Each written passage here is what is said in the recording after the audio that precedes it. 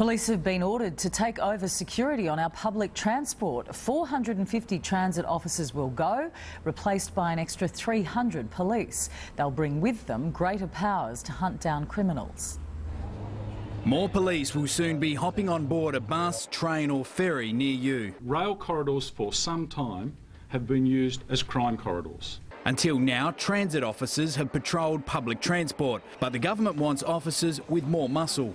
Transit officers do a great job, but they do not have police powers, and that is what is desperately needed on the rail network. The number of transit officers will be cut from 600 to 150.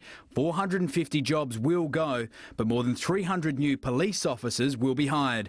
They'll be part of a 600-strong police unit, which will take control. Quite simply, criminals should not believe for one moment that the public transport system was a safe haven for them. The opposition questions why more officers are being put on public transport, while Western Sydney residents endure regular drive-by shootings with fewer police. This is a government that's getting its masters in spin. 12 of the 15 local area commands in Western and South-Western Sydney are under-resourced. The union fears the cuts will reduce commuter safety. Unless this is really taken very carefully, we predict that there will be an increase on crime on the network.